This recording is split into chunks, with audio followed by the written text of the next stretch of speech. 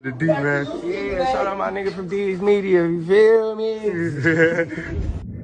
Yo, it's your boy D's Media back again with another video. Like, comment, subscribe to the channel on the road to 100K. Today we gonna talk about that man Screwy G from Indiana, man. Just went off on Rooga, man. Leaked text messages, all types of stuff. Let's jump straight into it.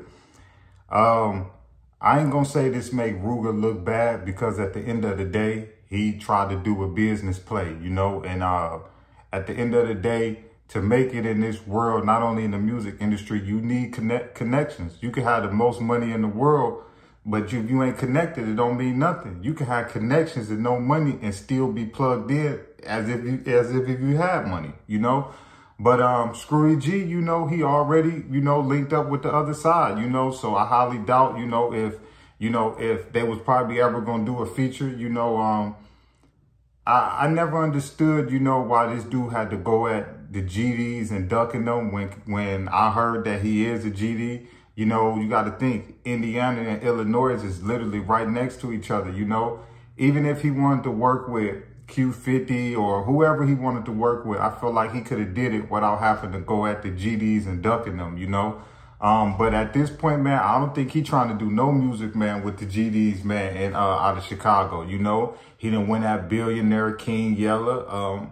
So at this point, man, I feel like Screwy G, man, he just threw himself in the mix of some extra beef that he really just didn't need, you know. I don't understand why these youngsters out here are getting the type of money that they getting. Why would you want beef and drama? That ain't gonna do nothing but slow up shows and all of that. And now you just got extra beef. So if you get a show that's booked in Illinois or close to Chicago or whatever, bro, you might just have extra attention that, bro, you don't even need, you know? But that's the situation that a lot of these rappers put themselves in by trying to pick sides.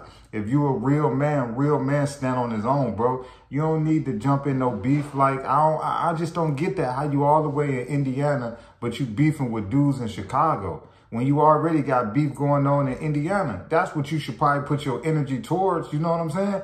But beefing with somebody out of town and all of that, I just felt like that was just dumb. And then you just messed up the GD tie. Like, I just felt like that was just dumb to me, you know, but everybody make their own choice. You know, as a man, you know, whatever decision you make, just stand on it, you know. But me personally, I just don't see how street-wise and business-wise that was a good decision, man, to go at the GDs in Chicago when you a GD yourself, and that could have just boosted your career up even more. Even if you wanted to work with Q50 and them, you could work with both sides, bro. Be a man, stand on your own, you know.